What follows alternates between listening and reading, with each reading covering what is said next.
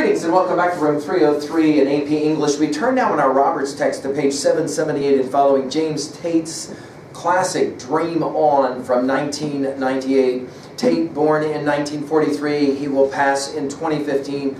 An American poet, professor of English at the University of Massachusetts. He did win the Pulitzer as well as the National Book Award. Many have argued that his writing style is surrealistic, comic, maybe even absurdist at times. We're going to love the wit of this poem, so and let's pay attention now to it. We'll read and we'll exegete as we go. Dream on. Some people go their whole lives without ever writing a single poem. Extraordinary people who don't hesitate to cut somebody's heart or skull open. They go to baseball games with the greatest of ease and play a few rounds of golf as if it were nothing. These same people stroll into a church as if that were a natural part of life. Investing money is second nature to them. They contribute to political campaigns and have absolutely no poetry in them and promise none for the future. They sit around the dinner table at night and pretend as though nothing is missing. Their children get caught shoplifting at the mall and no one admits that it's poetry they're missing. The family dog howls all night, lonely and starving for more poetry in his life. Why is it so difficult for them to see that without poetry, their lives are ephemeral? Sure, they have their banquets, their celebrations, croquet, fox hunts, their seashores and sunsets, their cocktails on the balcony, dog races, and all that kissing and hugging. And don't forget the good deeds, the charity work, nursing the baby squirrels all through the night, filling the bird feeders all winter, helping the stranger change her tires. Still, there's that disagreeable exultation from decaying matter, subtle but ever present. They walk around erect, like champions. They're smooth-spoken, urbane, and witty. When alone, rare occasion, they stare into the mirror for hours, bewildered. There was something they meant to say, but didn't. And if we put the statue of the rhinoceros next to the tweezers and walk around the room 3 times, learn to yodel, shave our heads, call our ancestors back from the dead, poetry-wise, it's still a bust, bankrupt. You haven't scribbled a syllable on it.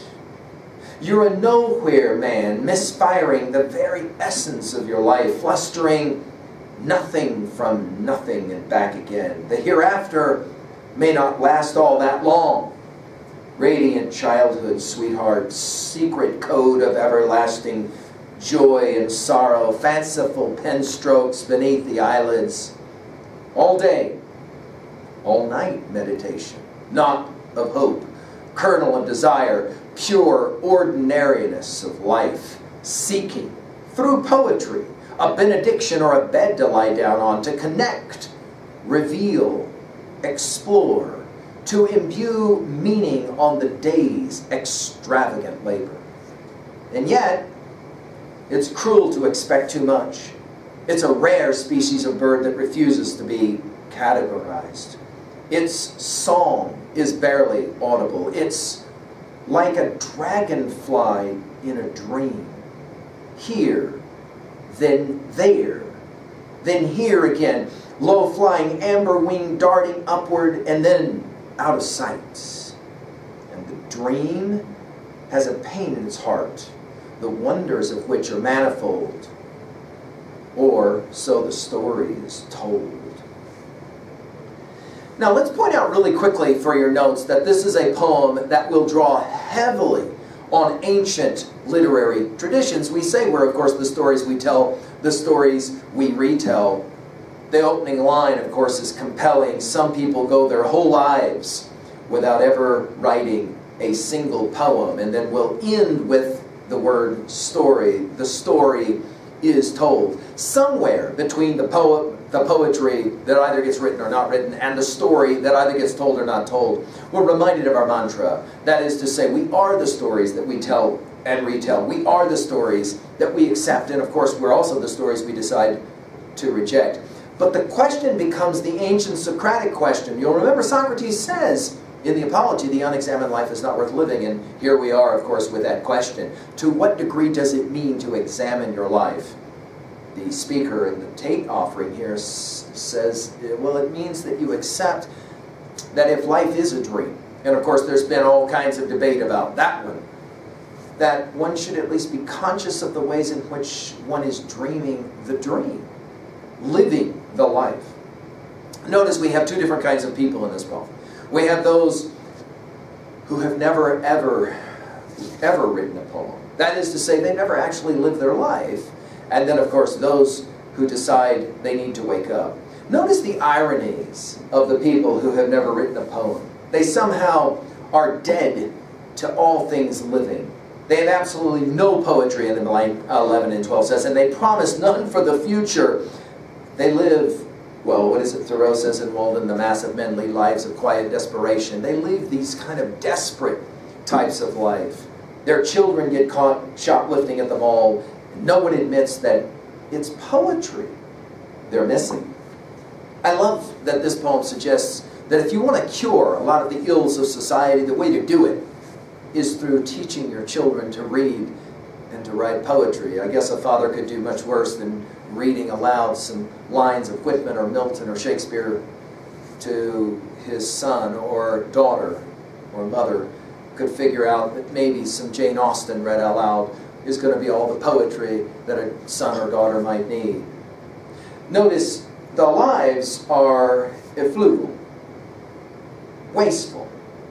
Notice the interesting voice at line 21. Sure, they have their banquets, their celebrations, croquet, fox hunts. This sounds very much like that end of the Song of the Open Road of Whitman. Similar kind of thing, right? Kissing and hugging. And then don't forget the good deeds at line 25. In other words, they live full lives. It's just their empty lives. And of course, standing behind this set of lines, obviously, is T.S. Eliot's hollow men. We are the hollow men. We are the stuffed men leaning together, headpiece filled with straw. We can be both at the same time. We've given a full lecture on hollow men at learnstrong.net. And then there is that rare occasion when they are finally alone and they stare into the mirror for hours, bewildered, uncertain. And this poem captures brilliantly the attempt to try to talk. But when we talk, of course, Eliot will say in Hollow Men, when we speak, our voices are quiet as wind in dry grass or rat's feet over broken glass in our dry cellar. Here, notice, it's a matter of where we're going to put some silly statue. In other words, all of our lives seem to be frittered away with these silly details, as Thoreau will say in Walden. And the most important thing is where we're going to put the rhinoceros statue. Right? Poetry-wise, though, the speaker will say at line 40, it's still a bust, bankrupt. And then the poem shifts with the pronoun you. You haven't scribbled a syllable of it. You're a nowhere man misfiring the very essence of your life, flustering nothing from nothing. Now we're quoting, of course, the great line from Shakespeare's Lear, nothing comes from nothing, and back again. And hereafter may not last all that long. In other words, recognize you're getting older. And in the process of getting older, you are coming to this realization, you haven't done much with your life. When will you begin to do something with your life? Of course, maybe we're asking, when will you awaken, right? Socrates will ask it that way in a number of different of the Platonic dialogues, right? Hereafter may not last all that long. Radiant childhood sweetheart, secret code of everlasting joy and sorrow, fanciful pen strokes beneath the eyelids, all day, all night meditation, knot of hope, kernel of desire, pure ordinariness of life, seeking through poetry a benediction or a bed to lie down on, to connect, reveal, explore. This is, of course, how we define learning in 303. This is why so many of my students love this poem so much. To imbue meaning on the day's extravagant labor, it is the meaning. T.S. Eliot will say in Dry Salvages, we had the experience but missed the meaning. Well, obviously we're playing the same game here. Notice the repetition of the word it in the lines to follow, right? And yet, it's cruel to expect too much. It's a rare species of bird that refuses to be categorized. Its song is barely audible. It's like, and then a brilliant simile, the dragonfly in a dream. And of course, here we are with Dream On, right? In a dream, here, then there, then here again. Low-flying amber wing darting upward and then out of sight. And the dream has a pain in its heart. To sleep, perchance the dream, there's the rub, is the way Hamlet will say it in Act 3, right? In its heart, the wonders of which are manifold. Or, and now we're back to line 21 or line 29 with that just kind of throwaway line, or so the story is told. In other words, this is what we've been told about what constitutes legitimate living. Of course, standing behind it is the rhetorical question, are you sure that your life means absolutely nothing more than these frivolities, these trivial kinds of things? There's got to be something more to our existence. What might that be? In a word, poetry. At 2A, obviously, we're talking about the power of poetry. We are the stories, we are the poems that matter to us and that we continue to retell. We're also the poems, of course, that we decide to accept or reject. At 2B, again, we pointed out the wit of this voice and the repetition of the it in lines 54, 55, 7, and 8. Finally, at 3A, what is your favorite poem about poetry? Obviously, we have to mention, as we already mentioned, Whitman's Leaves of Grass, Song of the Open Road comes to mind. We've got to think about the way Dickinson, Emily Dickinson, will play with language in this way. What is it for you? What are the texts that come to mind? And finally, at 3B, what has been your relationship to poetry, dare we say it, to life? Can you live, do you think, without poetry? Or is it in fact the case that poetry is of no value anymore because nobody reads it and nobody cares? Of course, Coleridge in his defense of poetry argues, as we've said in other lectures, no, it's quite the opposite. The poets are the ones that tie everything together and teach us it's time to awaken. Well, I hope that this poem, Dream On, will lead you to more of James Tate, truly amazing poet. Thank you.